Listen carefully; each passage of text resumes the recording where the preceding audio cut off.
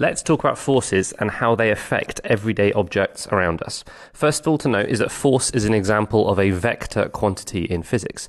What that means is it has a magnitude or size and a direction. So it matters whether I am applying a force up, down, left, right, etc. Scalar quantities in physics have a magnitude or size but no direction at all. So direction doesn't matter to them. Let's look at a couple of examples. So for a vector, obviously we've got force is our first example. So it does need a direction, whereas something like mass doesn't need a direction. Something has a mass of 10 kilograms. It's not left or right, up or down. It just is. So velocity and speed, the one difference between them is velocity has a direction, so is a vector, as is acceleration. Things like energy are not vectors, they do not have direction, whereas momentum is. Time is the other one that is a scalar because it only doesn't have a direction as we perceive it.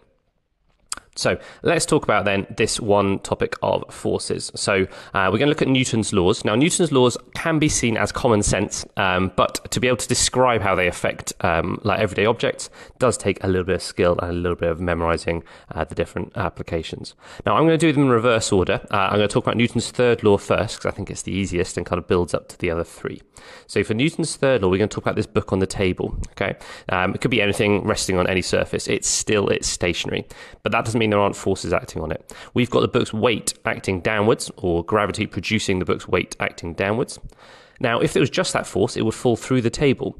So to balance it, there needs to be another force acting opposite to it. We call that the normal or the reaction force. Both names are absolutely valid. So because those forces are balanced, the book doesn't move. How we describe this force then in words is really important. Now you can't just say wishy-washy things like every action has the equal opposite reaction, because you haven't even mentioned the word force in your definition of Newton's third law. So what we'd do is we'd say for every pair of objects interacting, that means usually touching each other or coming close to each other, they exert equal and opposite forces on each other. So in this example, it's the surface of the book and the surface of the table, but it's always equal, it's always in the opposite direction. Okay, now let's then jump to Newton's first law. Okay, now Newton's third law is an example of a stationary object. We're going to look at the idea of a car. Okay, now the book's forces are balanced. Let's look at the car. When forces on an object are in equilibrium, that means balanced, the fancy word for balanced.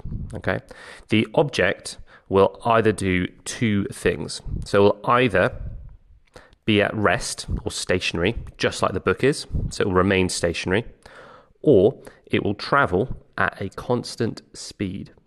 So that constant speed is really important because people forget about that. They'll think it's stationary. It's not always stationary, okay? So in this example, for the car, if it's already moving, let's say it's traveling down the motorway and the forces are balanced on it, it's not stationary initially, it's moving already, so therefore it is going to be travelling at a constant speed. If, however, it's parked in your driveway, it's going to stay parked in your driveway if the forces on it are balanced. Okay, let's talk about Newton's second law, which is the one you don't really need to memorise because it's on your equation sheet this year. Newton's second law states that the resultant force on an object is equal to the mass multiplied by the acceleration. In words, you could say acceleration is proportional to resultant force, or mass is proportional to it as well. So resultant force, let's define that term quickly. It means the combined effect of multiple forces. I'll give you an example in a second, but that's in words what you'd say, the combined effect of multiple forces.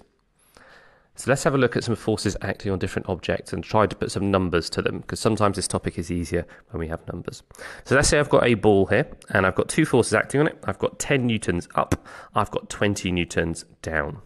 So the resultant force, because they're traveling in opposite directions, you subtract them. It would be 10 newtons in the downwards direction. Let's have a look at the second example. So this time I've got different number of forces. So I've got 15 newtons up and 15 newtons down. Those arrows should be equal in size. And the resultant force, if you subtract them, is 0 newtons. Okay, because 15 minus 15 is 0. Now, for that object, if it's already moving, then we say it travels at a constant speed because the forces are balanced or the resultant force is 0. This one here on the left, however, would be accelerating because there is a resultant force. The resultant force is downwards, so it accelerates or speeds up in the downwards direction.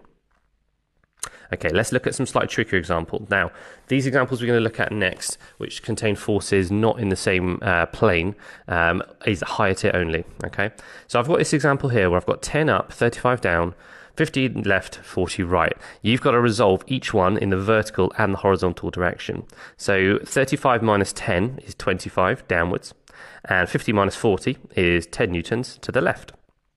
But that still doesn't solve it. We can't then figure out which way the ball is going to go. Okay.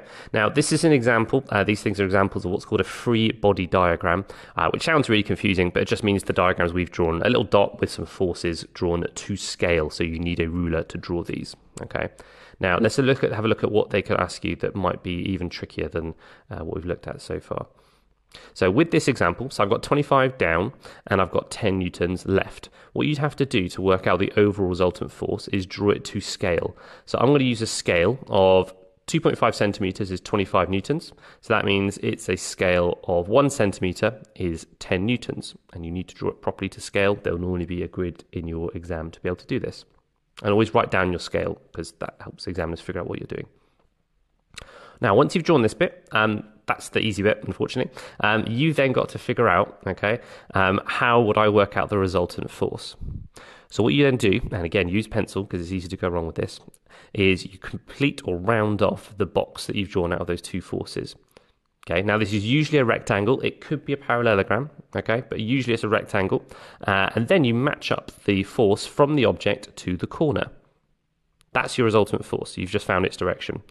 Then you measure it. So I've just measured mine. It happens to be 3 centimeters. Now using my scale, that means the resultant force is 30 newtons in the direction I've just shown. If you're asked for the direction, they'll tell you to find the direction. You use a protractor and you measure that angle there. It usually says below the horizontal or below a certain force, in which case you would just write down the angle measured with your protractor.